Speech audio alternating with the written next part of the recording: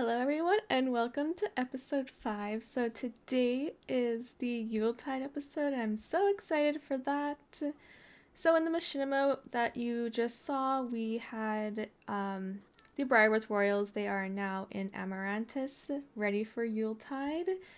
And we saw that Silas, he is a bit nervous because he is going to be meeting Dawn possibly during the episode, so we'll have to see if that happens.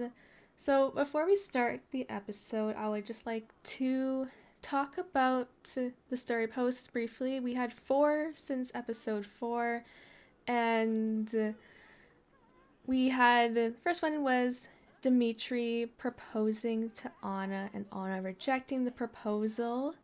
Then we had Dimitri getting eliminated from the whole competition. Then we had Dawn confiding in Stuart about their struggles with starting a family, and this one has a trigger warning on it.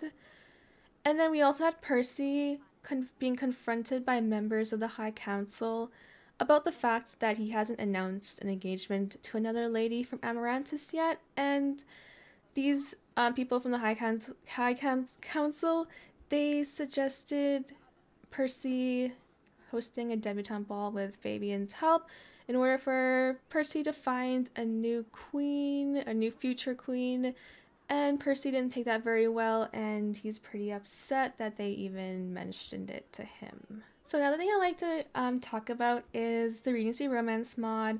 So in this mod, there is a feature called Lady Whistledown, and basically, Lady Whistledown talks about all the gossip, like the engagements, the parties, the weddings, the birth of babies, and scandals. And basically, Lady Whistledown is feature from the Bridgerton novels and the show.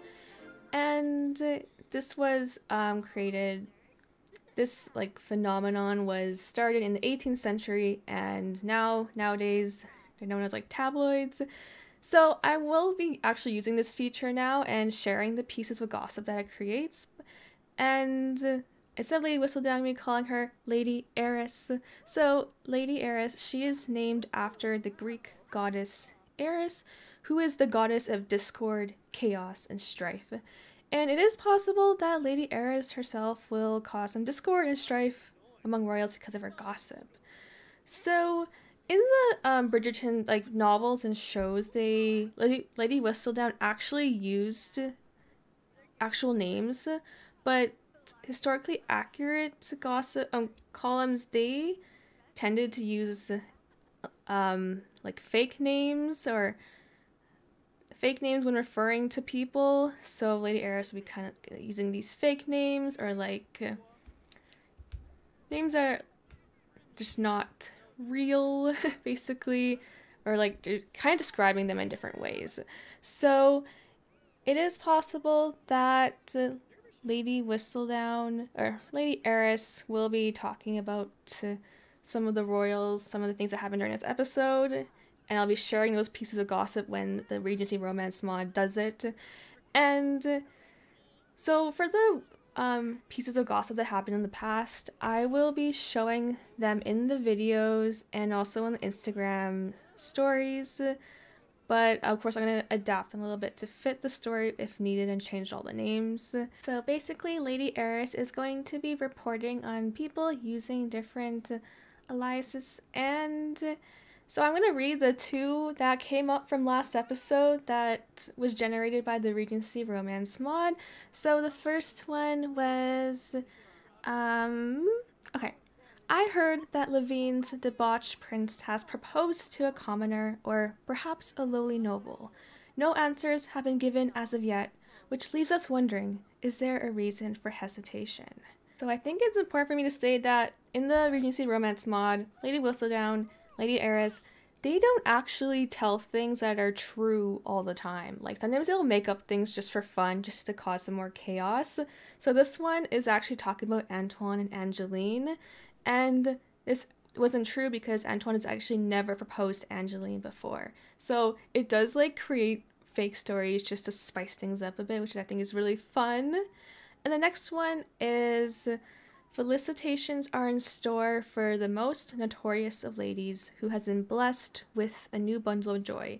The legitimacy of this child is questionable. So this one's actually talking about Larissa. And it is actually talking about something that's true. Larissa does have a baby now. Her name is Maria. So I haven't actually decided if Lady Eris is going to be an actual character in the story, or if she's just kind of like in the background, just like lingering somewhere. And I haven't really decided yet that, but Lady Eris, she does have a huge network of people where she gets all this gossip because she is reporting on all 4 of the main kingdoms. So now to start the episode, we are in Amarantis, of course, and we are at the Royal Ranch.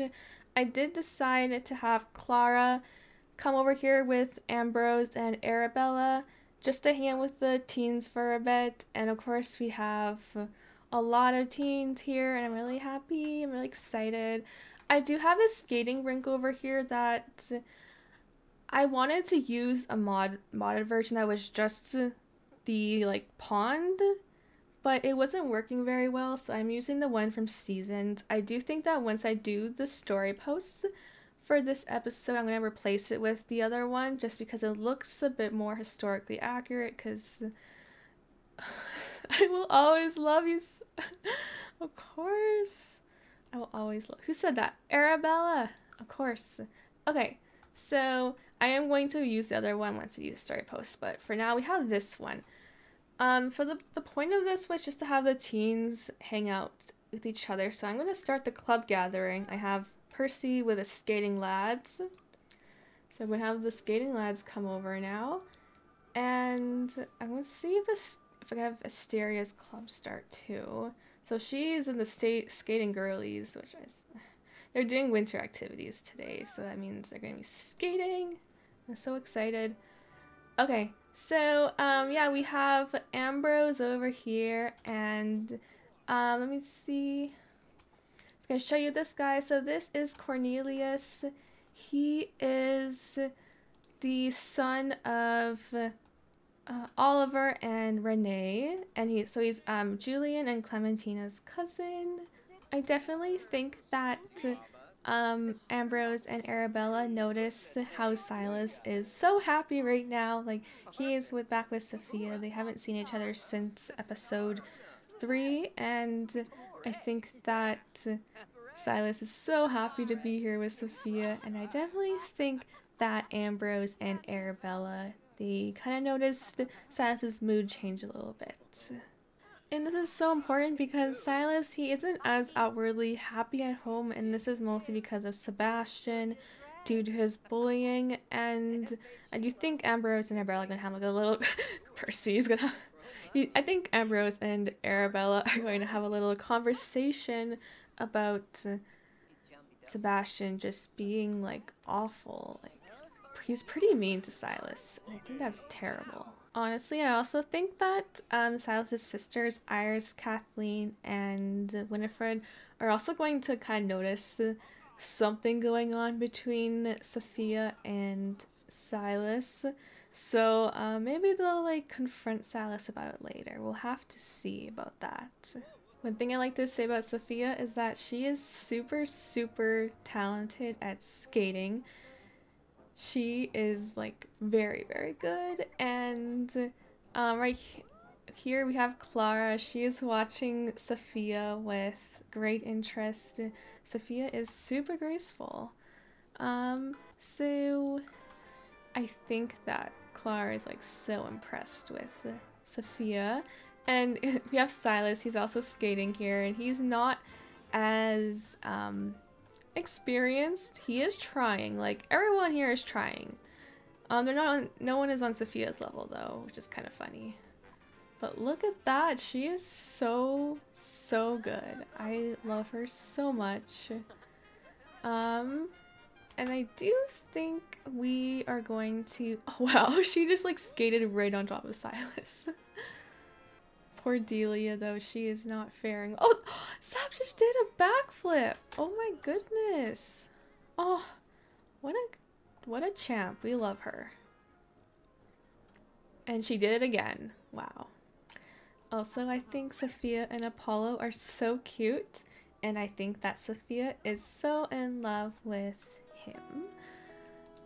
So one thing I'd like to say also is that these dresses, I couldn't really find anything that would be super great for skating that was also like Victorian, so I kind of just broke the rules a little bit. So yeah, but I really wanted something that was a bit shorter so it would be easier for them to skate, and I really love these snowmen that everyone created. I think they're super cute.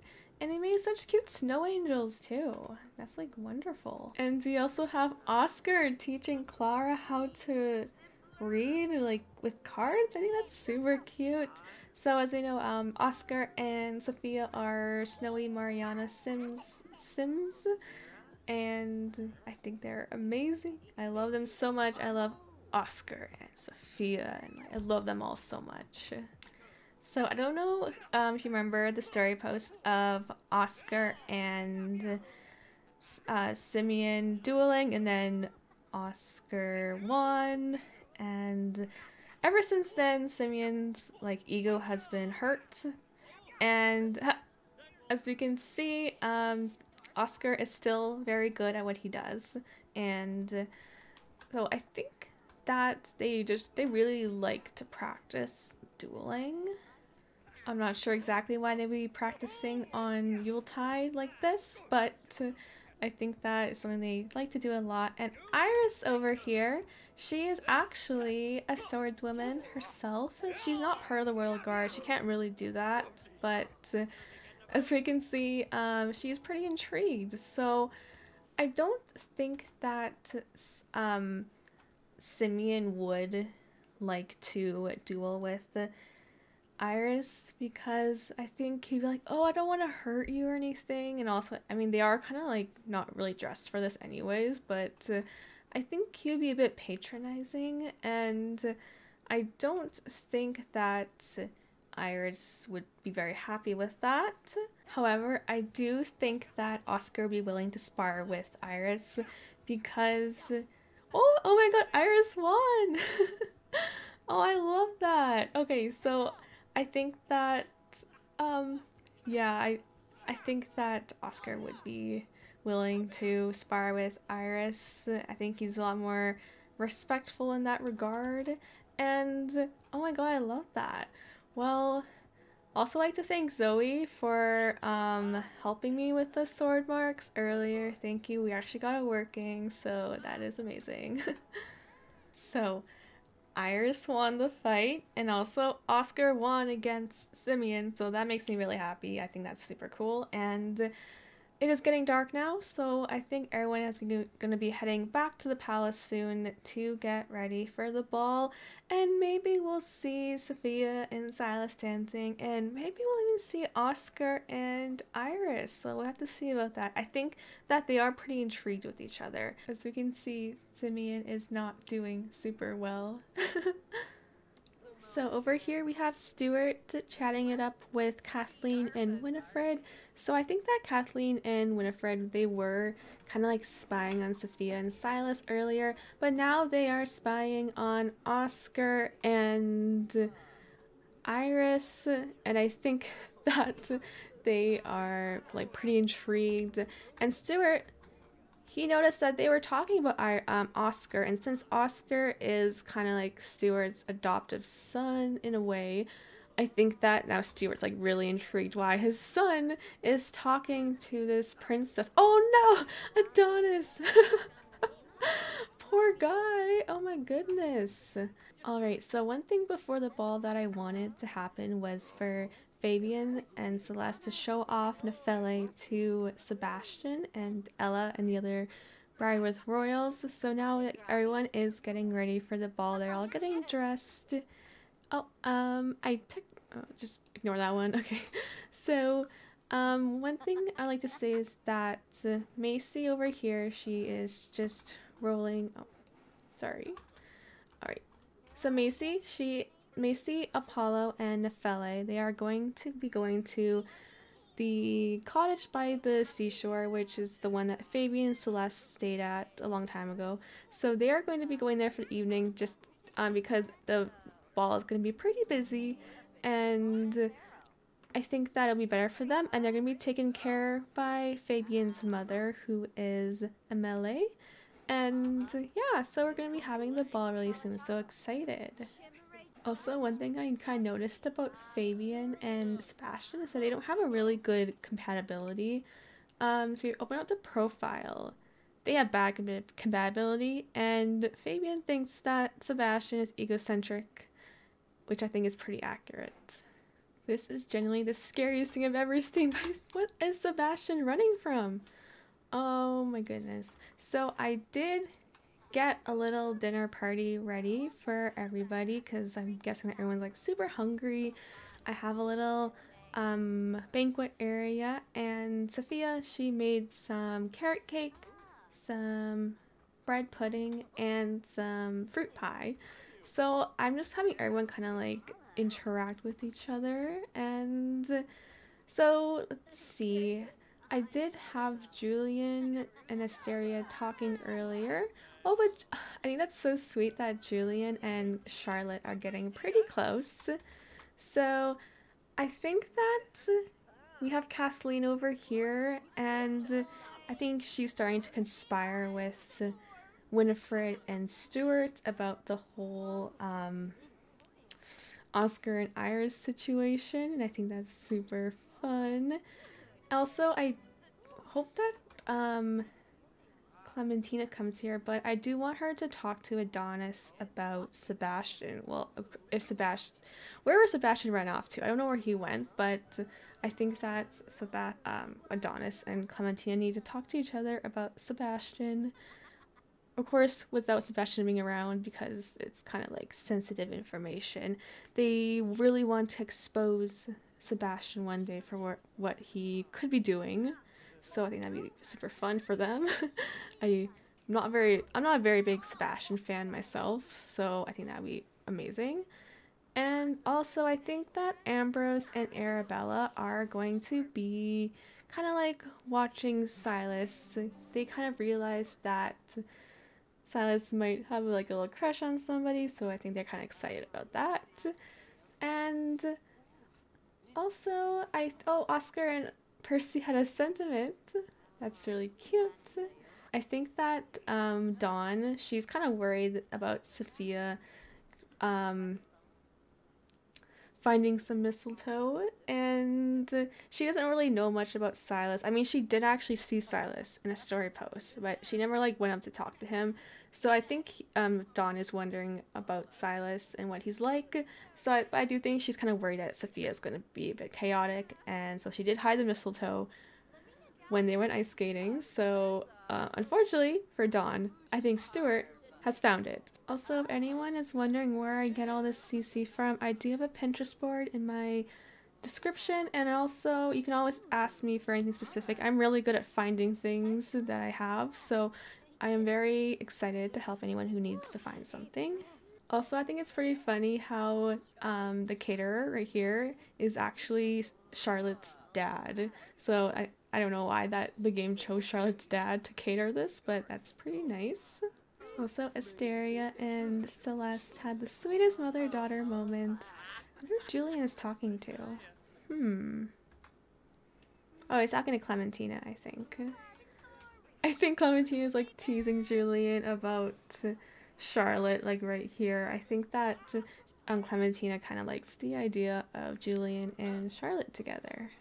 I do think that during this event, Silas and Dawn did get to talk to each other a little bit. Probably just a little polite conversation, but I think now Dawn knows who Silas is, and I think she's pretty, okay with Silas. She doesn't know him very well yet, but I think they would get along.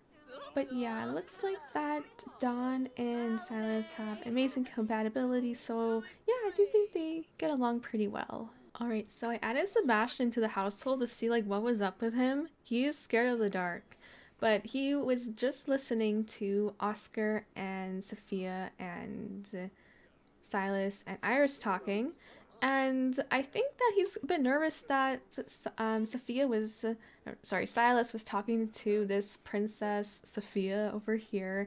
I think that he's just kind of like wondering what's going on with that. So he's probably gonna do some little investigating. He might try to find out who is like the chaperone of who's like the princess's chaperone, and hopefully he'll get to talk to her later. And I did set up a little ball with the Regency Romance mod, and I was like testing this out earlier, like in a different household, and sometimes like just one person will dance, so I think that's kind of funny. I think Percy is trying to dance with Iris, or is it Oscar? I'm not sure. I just want to say that I love the Regency Romance mod so much. I think recently they added two more dances. This is the Viennese waltz, and oh, I think it looks so pretty. And also Arabella is watching Silas. He's like right there. And I think and Simeon's also watching too. But they look so pretty. But yeah, so I think Arabella is like really happy for Silas. I think it's like, I think that's so funny how like Kathleen is like giving a little look to Arabella because she's also watching too, and they're actually like all watching them. That's so funny. Also, if you're wondering who this is actually Prince Edward. He is by Victorian Empires, and I kind of sneakily took Edward and added him to the Yuletide ball. So he, in like my timeline, he's actually betrothed to Lady Grace, who is Julian Clementina's cousin and Cornelius's sister. And this is, I would say this is when they were fiancés, and before they actually got married to each other. Yeah, so this is actually Lady Grace right here. And one thing about Lady Grace and Edward is that actually in their and Victorian Empire story, they actually have a lot of children and even some grandchildren now. So you should definitely check it out to their story. One thing that I kind of hinted with earlier is that Charlotte has a little crush on Julian. I think that she also has a little crush on Silas because both Silas and Julian are princes. They're also pretty nice. So I think that Charlotte kind of likes Silas a little bit. Now, I think at this point, I think Sebastian figured out that Dawn was Sophia's sister. So I think that Sebastian is like trying to question her a lot about Sophia, and I think that Dawn finds this pretty rude to be so insistent about talking about her sister, and I think that Dawn finds this a little bit insulting. Especially since Dawn really wanted to talk to Ambrose and Arabella about Silas. I think that Sebastian finds it pretty rude that, or I think Dawn finds Sebastian like pretty rude, trying to interrupt a conversation between herself and Ambrose and Arabella. But yeah, I definitely think that Dawn is unimpressed with Sebastian's behavior. So I got Dawn talking to Arabella about probably to talk with Silas, and I also got Grace and Edward dancing with each other. Oh, I think they're so sweet. They have they have a lot of children, and also first one was Alistair. Alistair's not very good. He's not a very good guy. Then we have Lily, and we also have Emmett, and Emmett's super cute. So I really love them a lot. So I got Iris and Oscar dancing. So I think that Oscar is like pretty poor at dancing. He hasn't really practiced that much, and Iris would have practiced for many years now, and they were Oscar, he was being a bit awkward, and I think they were both being a bit awkward to each other, so they don't have a romance bar yet, but I think that, you know, they are pretty intrigued with one another. And I think that we can definitely see something blossom from this, but we'll just have to wait a little bit. Alright, it wouldn't be Yuletide if Sophia and Silas didn't have their mistletoe kiss. And I think that's so sweet. It's actually also their first kiss, and oh my goodness, I love them so much. They actually, they have, oh my gosh, they have like almost full friendship bar and a full romance bar. Oh my goodness, I love them so much. I definitely had to do it again with Sophia, so oh my goodness. I love Oh, I love them so much. Oh, I need to see what their sentiment is. Okay. It is oh, scandal. Sophia kissed Silas before marriage. If anyone finds out, it could ruin them. Okay. So, Lady Eris might find that out, but there's no one else in this room, so okay. So, Silas' sentiments about Sophia smitten. Sophia's sentiments about Silas growing close from quality time, adoring, and comfortably compatible lifestyles. Aw, I love them so much. I wonder if there's actually going to be a scandal. We'll have to see about that.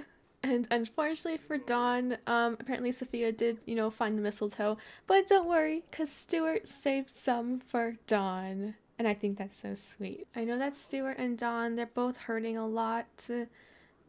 But I think that their relationship is absolutely the sweetest. And I love them so much.